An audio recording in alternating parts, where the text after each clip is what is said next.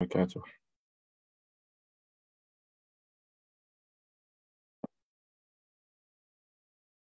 بسم الله الرحمن الرحيم. الحمد لله رب العالمين، حمدا يوافي نعمه ويكافئ مزيده.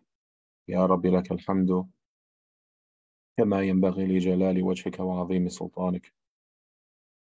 اللهم صل وسلم وبارك على سيدنا محمد وعلى آله وصحبه أجمعين وعلى من تبعهم بإحسان إلى يوم الدين. رب اشرح لي صدري ويسر لي أمري واحلل عقدة من لساني يفقهوا قولي. ربي أعوذ بك من همزات الشياطين وأعوذ بك ربي أن يحضرون. ربي أعوذ بك من همزات الشياطين وأعوذ بك ربي أن يحضرون.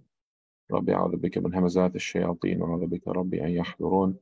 اللهم انفعني بما علمتنا وعلمنا ما ينفعنا وزدنا علما ووفقنا توفيق الصالحين. Alhamdulillah, we have our final session in relation to our discussions about the virtues of the holy month of Ramadan and fasting.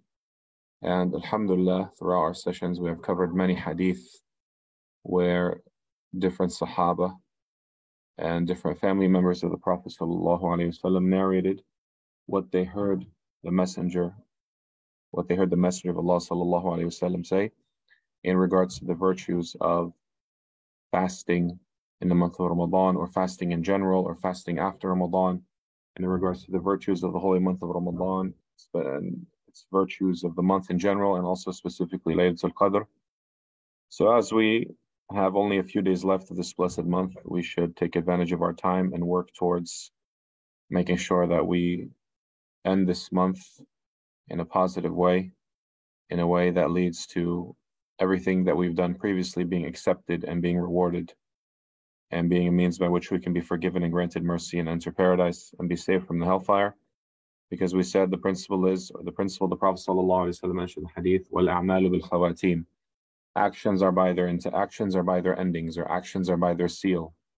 So let us seal this month, inshallah. Let us seal this month, inshallah ta'ala, with only good.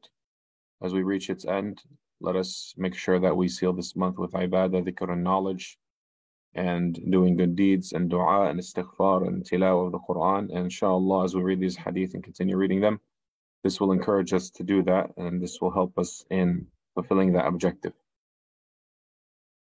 So in this hadith, it's mentioned that Abu Hurairah radiallahu anhu reported that the Messenger of Allah sallallahu alayhi wasallam ascended the pulpit, or ascended the minbar, as we say in Arabic, where the Imam gives the khutbah, and he said, Ameen, Ameen, Ameen. Ameen is what we call in Arabic ism fi'l, which is basically a way of saying accept, or pleading for an acceptance, istajib, right? Where you're asking Allah subhanahu wa ta'ala to accept your prayer, your supplication, your request. So the Prophet sallallahu alaihi wasallam, it was narrated that the Sahaba radiallahu anhum, they saw him ascend the pulpit, the minbar, and he said, Ameen, Ameen, Ameen. It was said, O Messenger of Allah sallallahu alaihi wasallam, you ascended the pulpit and said, Ameen, Ameen, Ameen. So the Sahaba, they were surprised because they had heard the Prophet sallallahu alaihi wasallam say Ameen 3 times as he ascended the pulpit, but they did not hear or witness anyone making dua as the Prophet ﷺ was ascending the pulpit. So they wanted to have the explanation or the understanding of this event. So the Prophet ﷺ said, Inna Jibreel atani faqal man adraka shahra Ramadan wa lam yughfar lahu fadakhala an-nar فأبعده الله قل آمين فقلت آمين ومن أدرك أبويه أو أحدهما فلم يبرهما فمات فدخل النار فأبعده الله قل آمين فقلت آمين ومن ذكرت عنده فلم يصلي عليك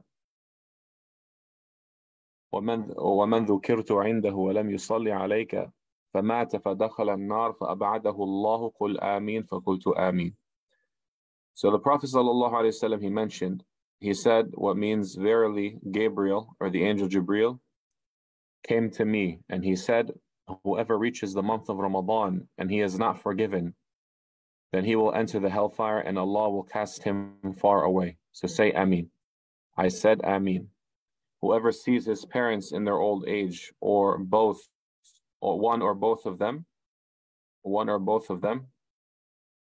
and he does not honor them and he dies, then he will enter the hellfire and Allah will cast him far away. So say Ameen. I said Ameen. Whoever has your name mentioned in his presence, right? And he does not send blessings upon you and he dies, then he will enter hellfire and Allah will cast him away. So say Ameen. I said Ameen. Here it's written Man dhukirtu. I think it should be Man dhukirta. Man dhukirta عندهم. Wallahu ta'ala alam. Wallahu ta'ala knows best. So here the Prophet ﷺ is mentioning three things that the angel Jibreel made dua for, and the Prophet ﷺ said Ameen to all of them. And all of these are important and relevant to us, right? If you have someone, for example, that they had their parents reach old age, and obviously we know being good to your parents is a very rewardable and righteous obligation in Islam. So if somebody did not take advantage of their parents being in old age and being good to them or serving them, even if it's only one of them, and does not honor them, meaning is not righteous towards them, does not behave excellently towards them, and then they die and they enter hellfire, may Allah cast them far away. The Prophet ﷺ said Ameen. In other words, they did not take advantage of their parents or use their parents as a way to enter paradise and have the forgiveness and the acceptance of Allah subhanahu wa ta'ala. And likewise, the Prophet ﷺ was told by Sayyidina Jibreel to say, if anyone mentions your name, and they refuse to send blessings or don't send blessings upon you and they die and they enter the hellfire, may Allah cast them far away. And the Prophet ﷺ said Ameen. And this is a warning against those people who choose not to say Sallallahu Alaihi Wasallam when mentioning the Prophet Sallallahu Alaihi Wasallam, right? Sending salawat upon the Prophet ﷺ has many benefits and virtues, and it is part of the right of the Prophet ﷺ over us that whenever he is mentioned, we invoke peace and blessings. We ask Allah subhanahu wa ta'ala to bless him with peace and blessings so we can say Sallallahu Alaihi Wasallam. And as you know, the hadith mentions, the Prophet ﷺ said, Man salla alayhi salatan wahida, sallallahu alayhi biha ashra. Or kama qal, alayhi salatu wasalam. The Prophet ﷺ said, whoever asks Allah to bless me once, Allah will bless that person 10 times. So these are warnings against people who choose not to take advantage of these very virtuous, righteous actions. And the first one is, obviously all of these are important, but the first one is what we're focusing on now, where the Prophet ﷺ said, "Man adraka shahr Ramadan wa lam yughfar lahu fadakhala an-nari fab'adahu Allah qul ameen faqultu ameen." That verily Gabriel, angel Jibreel, came to me and said, whoever reaches the month of Ramadan and he is not forgiven, then he will enter the hellfire. Allah will cast him far away. So say Ameen, and the Prophet ﷺ said Ameen. We mentioned previously that the hadith mentions that the Prophet ﷺ mentioned that إذا جاء رمضان أو إذا دخل رمضان فتحت أبواب السماء وفتحت أبواب الجنة, that when Ramadan comes or when Ramadan enters, the gates of Jannah are opened, the gates of the heaven are open, the gates of Jannah are open. There's two different narrations. وغلقت أبواب جهنم, and the gates of the hellfire, the gates of Jahannam are closed. وسلسلة الشياطين, and the devils are chained, right? So we mentioned previously, these things have been given to us in this blessed month that makes salvation easy, for the person to attain in this month. The gates of Jannah are open, the gates of the hellfire are closed, the devils are chained. These three things make it easy for a person to achieve salvation in the hereafter. So for a person to reach the month of Ramadan and they don't become forgiven and they are not forgiven, this really means they did not take advantage of the holy month. They did not exert themselves and they did not take advantage of these endowments and these blessings and these charities that Allah subhanahu wa ta'ala has granted his believing servants in this month, right? It's in other words, if we don't achieve salvation in Ramadan, when do we expect to achieve it? When do we expect to be forgiven for our sins, to enter paradise, to be granted paradise, to be saved from the hellfire? When do we expect it to be given if we do not achieve it during the holy month of Ramadan, when it's made easy for the person, right? And if you look at this hadith, this is not any ordinary servant of Allah subhanahu wa ta'ala making dua. This is Sayyidina Jibreel, angel Jibreel, Ra'isul Malaika, right? Ar-Ruh al-Qudus, Ar-Ruh al-Amin, right? The highest rank of all the angels, the angel of revelation, the angel of punishment, right? Sayyidina Jibreel, he's the one coming down and he's making these du'as. He's the one making these du'as. And then look at who's saying Ameen to these du'as. It's the best of creation. It's the Prophet sallallahu alaihi wasallam, the best of creation, the most beloved creation in the judgment of Allah subhanahu wa ta'ala, the most beloved creation to Allah subhanahu wa ta'ala. So you have the best of the angels making dua and the best of the prophets, the best of creation confirming the dua. So this hadith should really make us think, have we really used this month to achieve salvation and to be freed from the hellfire and to be granted entry into Jannah, being spared the punishment of the hellfire, being granted salvation, right? If we did not take advantage of this month and we somehow were not forgiven and we enter the hellfire, may Allah subhanahu wa ta'ala protect us, this is really an ultimate loss, right? So this hadith reminds us to use this month as it is easy for us. The endowments and the charities that have been given to us have been made easy for us to achieve salvation in this blessed month. So this is what we should really be focusing on these last couple of days of this blessed month of Ramadan, making sure we ask Allah subhanahu wa ta'ala for salvation, for forgiveness, for His mercy, for entry into Jannah, right? And this is what we should be focusing on. Abu Hurairah reported the Messenger of Allah sallallahu alayhi wa sallam said, وَرَغِمَ أَنْفُ رَجُلٍ دَخَلَ عَلَيْهِ رَمَضَانَ ثُمَّ انْسَلَخَ قَبْلَ أَنْ يُغْفَرَ لَهُ. Abu Hurairah reported the Messenger of Allah sallallahu alayhi wa sallam said, may he be humbled who enters the month of Ramadan and it passes before he is forgiven. And this hadith is mirroring the same meaning of the hadith we mentioned previously, that it is a great shame for someone to have reached Ramadan and to have finished Ramadan and to have done all that they were supposed to do in this month of Ramadan, and yet they are not forgiven of their sins. They are not granted entry into Jannah. They are not granted salvation from the hellfire, right? As we mentioned, what other time can a person have where they can have all these things offered to them and have all these blessings and these endowments? So the Prophet ﷺ is reminding us to take advantage of this blessed month that we have. And these are other hadiths that we read all throughout our sessions, right? We read them all extensively, alhamdulillah. And we talked about Laylatul Qadr, we talked about the last 10 nights, the virtues of them. I just want to make sure we've covered everything. We mentioned the virtues of suhoor and taking a pre-dawn meal and making sure that a person has these sunan of the Prophet ﷺ. We talked about the virtues of this month. As we know, Ramadan is the month of Quran. This is the month in which the Quran was revealed, and it was also the month in which the Prophet ﷺ would review the entire Quran every night with Sayyidina Jibreel. And on the year that he passed away, alayhi salatu wasalam, he reviewed it with Sayyidina Jibreel twice, right? Tamam. Let's see.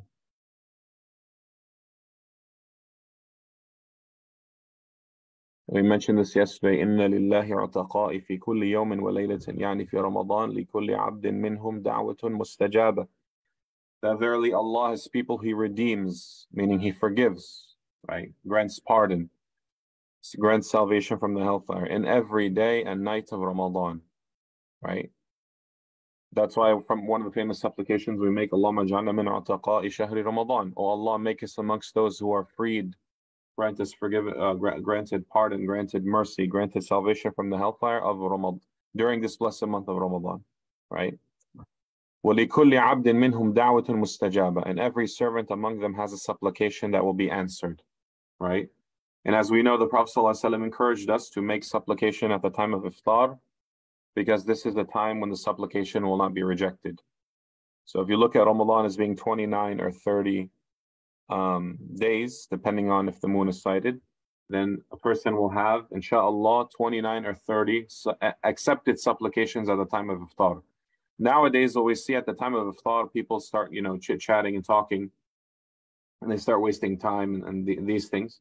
Really, at the time of iftar, we need to be focused on making dua, making ibadah, making dhikr.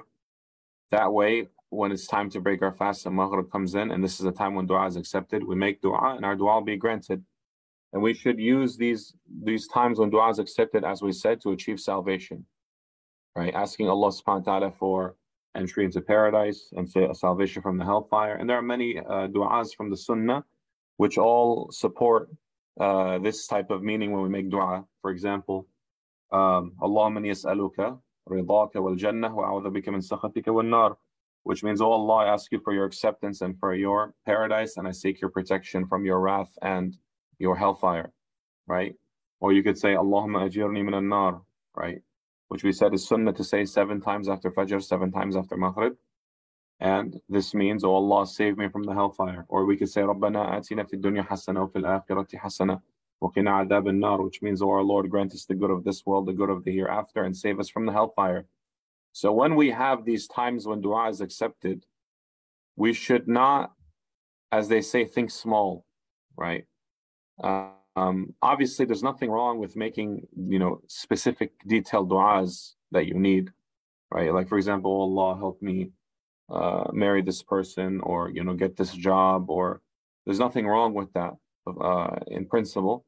But when you have a time where du'a is accepted, you should make a du'a that's encompassing of everything, right?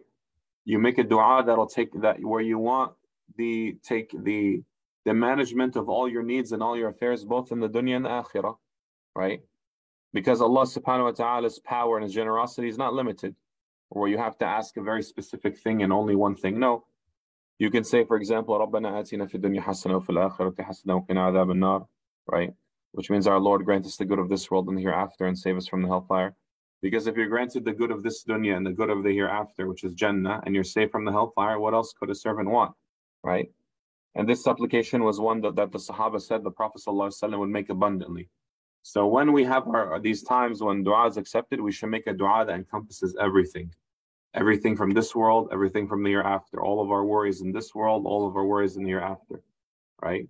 Like I said, there's nothing wrong with asking specific dua, right? Specific things. But when we make dua, we should not forget to ask for the encompassing things, right?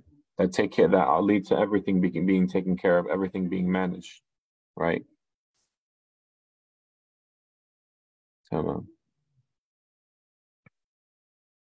right.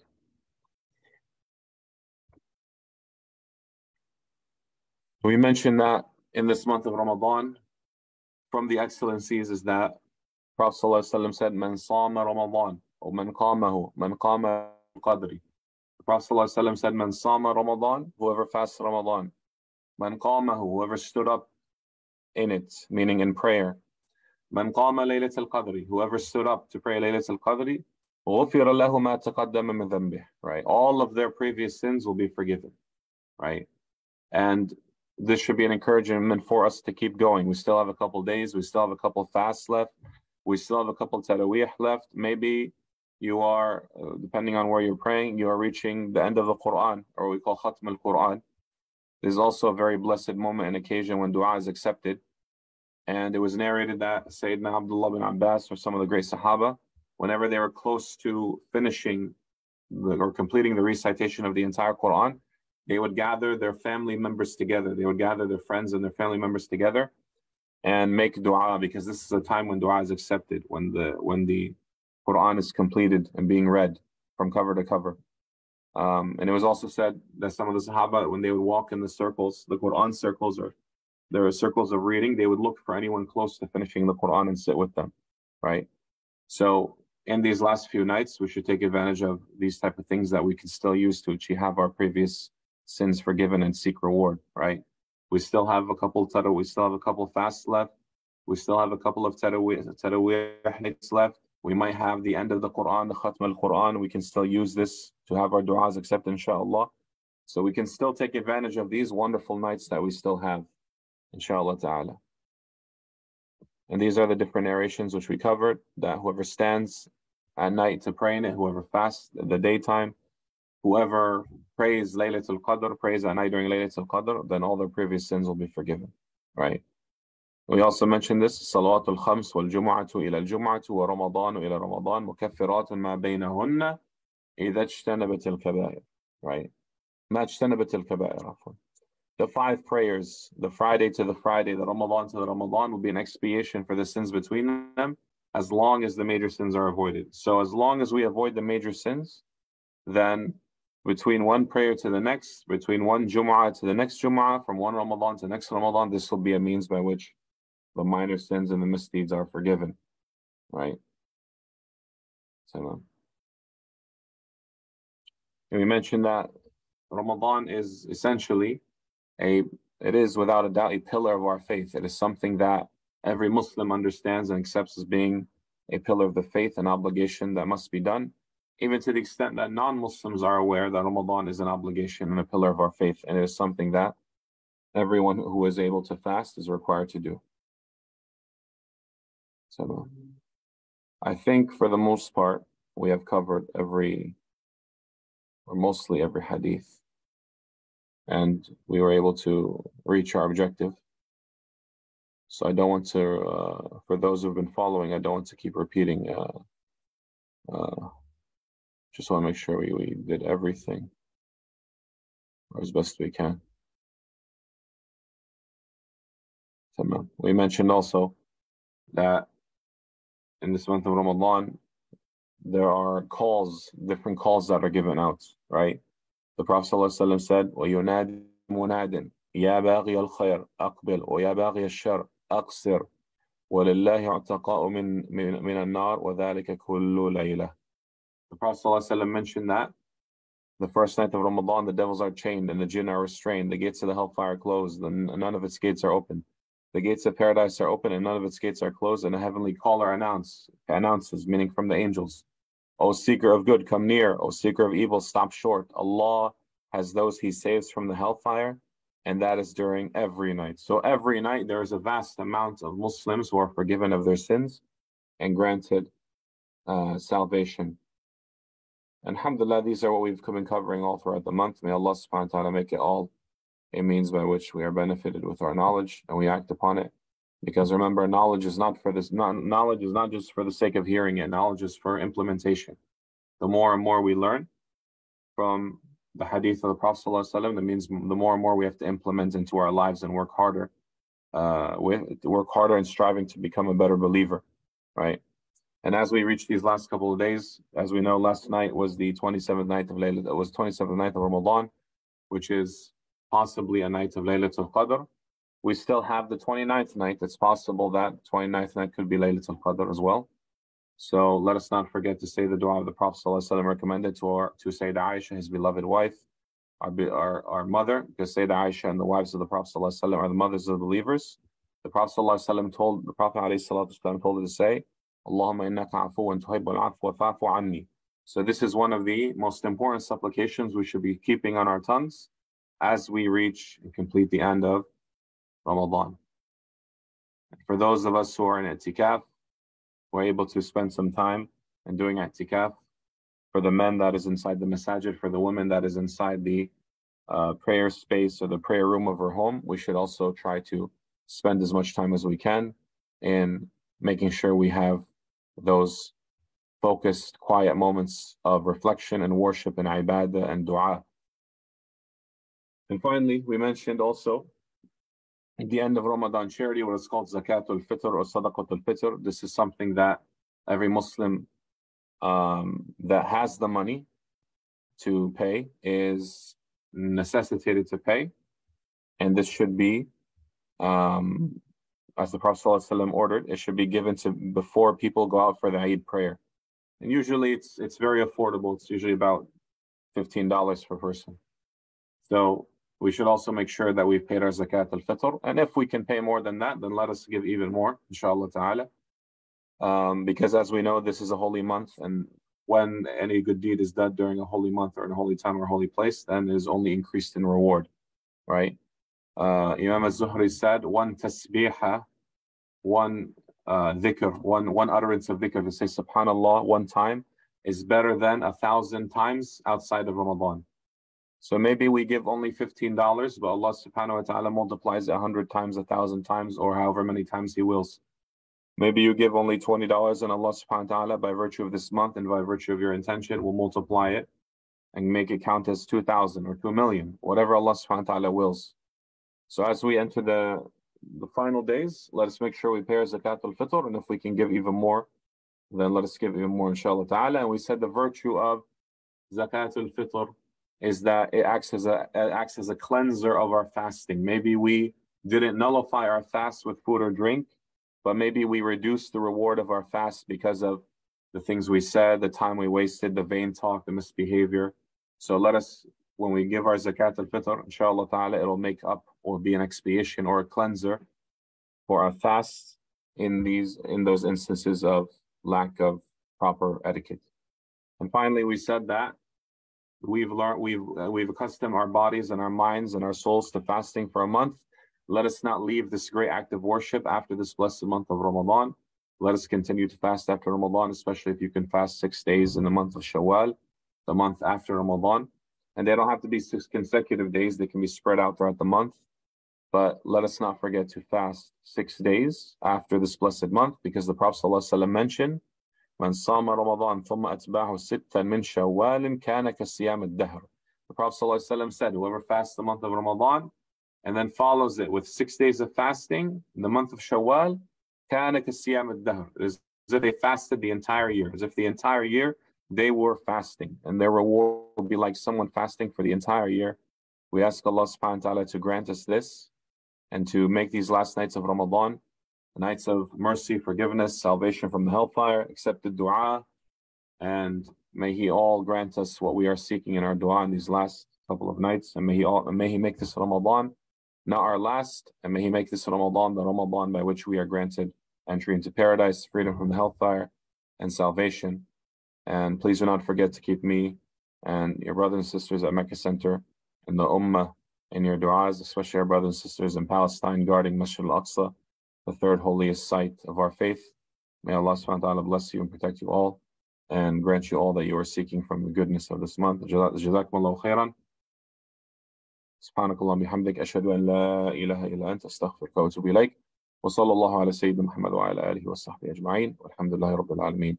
Wassalamu alaikum wa rahmatullahi wa barakatuh.